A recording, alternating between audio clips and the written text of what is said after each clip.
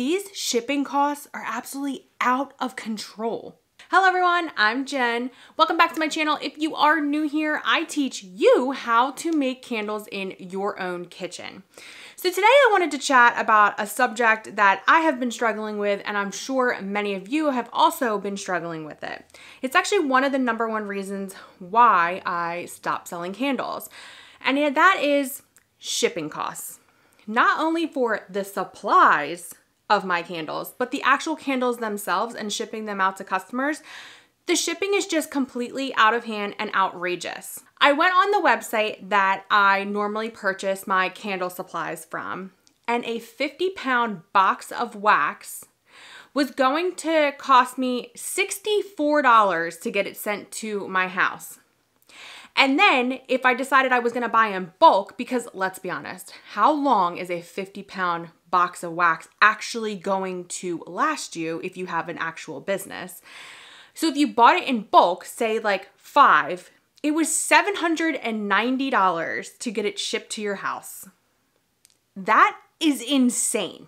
And please, if you are someone that knows how to get free shipping on wax, please share with the group, because I have tried every which way to get free shipping on wax and I cannot seem to achieve that goal. I am able to get free shipping on fragrance oil from Wholesale Supply Plus, but not wax. So let's just break this down a little bit. So say I mail out an 8-ounce candle, which I actually just did.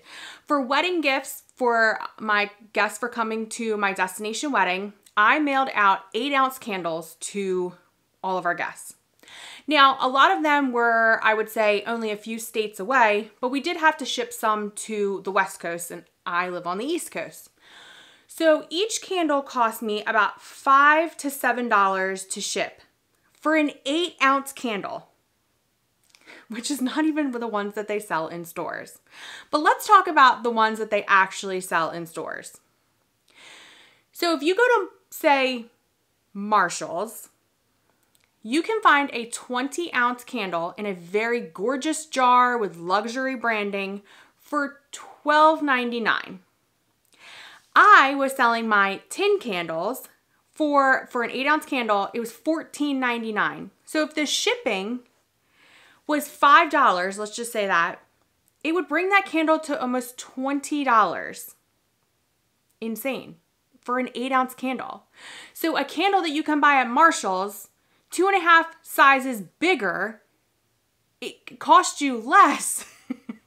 No wonder small business owners are, 1, not making a profit, and 2, not able to keep up with, say, Marshall's, TJ Maxx, or Bath & Body Works, or any of the big brand box stores. Now listen, I will make another video on the profit margin of candles, because that's a totally other subject. Another reason why I stopped selling candles was that exact reason. The profit margins are just slim to none. All right, so let me tell you about what I've been trying to do, or what I was trying to do to cut down on shipping costs. So my local candle supply store is 2 hours away. So it's about 77 miles. So round trip, we're looking at over 4 hours if you say you stop for, gas, meals, bathroom breaks, stuff like that. It would cost me about, I have a truck, so I would buy in bulk. It would cost me about, I'd say, $40 in gas to get to and from. And so when I say I buy in bulk, I was buying all of my wicks that I was going to need, all of my wax, all of my stickers, and tins. I have boxes and boxes and boxes of stuff. And when you sell candles, and you have to keep your supplies in a climate controlled area, because you can't just throw it in the attic or throw it in the garage or throw it in the basement, because when it gets hot, your wax will melt. So you have to keep it in a controlled area. So not only was I needing to store this, but I was needing to buy in bulk so that I could save on the shipping costs. Now I realized that $40 in gas, it's only $20 cheaper than having to get the box shipped to us. But let me remind you, I bought in bulk. So that $40 in gas, and I bought 5 boxes, and remember what I said, 5 boxes, 5 50-pound boxes from Candlewick was gonna cost me $790, which blows my mind. I realize that wax is heavy, especially 50 pounds, but it's just not sustainable for a small candle business.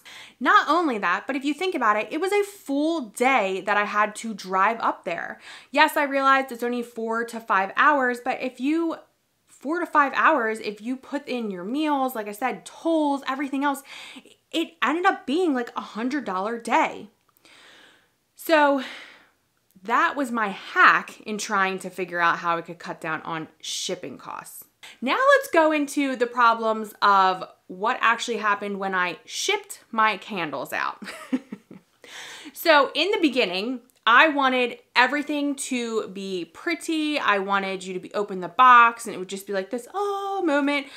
And I quickly realized that that's the reason why no one else does that, is because I had so many candles that showed up damaged.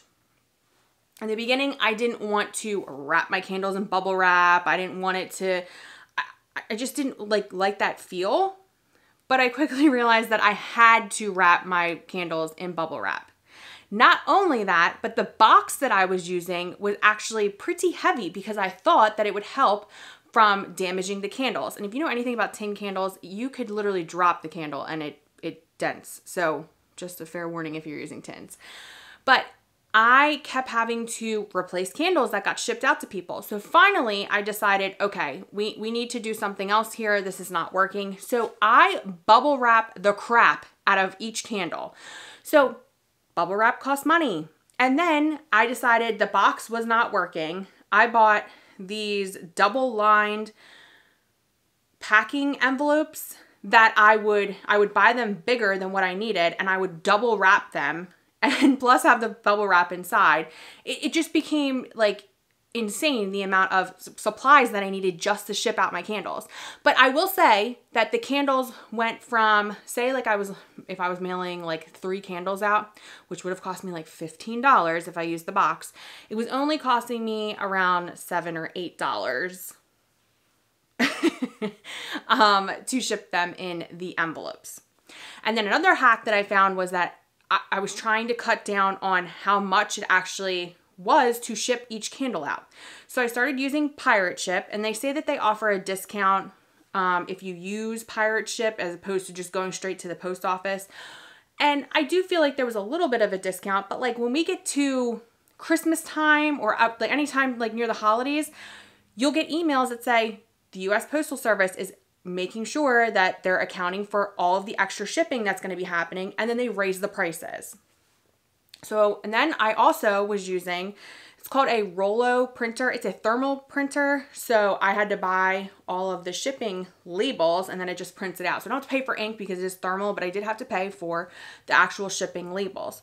And the printer itself was over $100. So once again, I have a good amount of money invested into just shipping out my candles. That does not include all the other stuff that we've talked about, including the cost of supplies that has gone like and skyrocketed, whether it be wax, whether it be fragrance oil, the wicks, anything. So the profit margin and included with the shipping has just made this so unachievable for small business owners. Here's the thing. I didn't fully get away from this shipping situation just by stopping selling candles. I still give candles for gifts, like I just said, for my destination wedding. I still give them as client gifts. I still give them as pop-bys, you name it. So I still need supplies for those candles. Now, thankfully, when I did shut down my actual candle business, I did have a good amount of supplies left over. So I have been able to kind of ride out the past 6 months or so on just the stuff that I had in stock. But I'm slowly starting to dwindle down. Like I'm pretty sure I have no 8-ounce tins left. I have no 4-ounce tins left. I am very low on wicks, and I'm actually pretty sure I'm down to my last box of wax. And the thought of having to get the shipping on the candle supplies is completely stressing me out. Or the fact that I'm going to have to spend at least a day in going up to our local candle supply store and picking up supplies. And I know I haven't mentioned this, but I am 8 months pregnant. That's one of the reasons why I haven't been really creating videos as much as I would like to. This has been a very difficult pregnancy.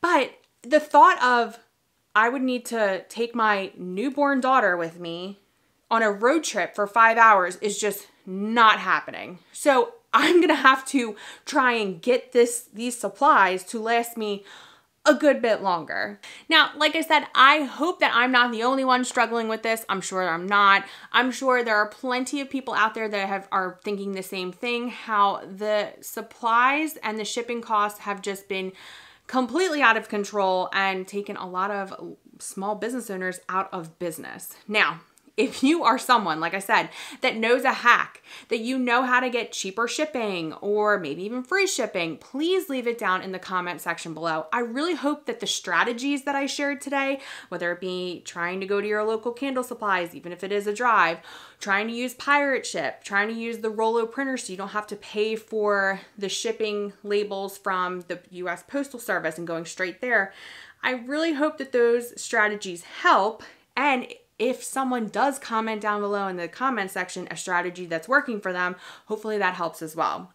Thank you so much for watching this video. Like I said, I am pregnant. I am going to be trying to come out with more videos. It has just been a very hard struggle lately, but I will be coming out with more videos. So make sure that you like this video, be sure to subscribe to the channel, and I will see you on the next one. Hey, are you thinking about making candles in your own kitchen? You should check out this video right here. And if you would love a full playlist on where I buy my candle supplies, how to make candles, what tins I use, everything else, check out this playlist right here. And don't forget, subscribe to my channel.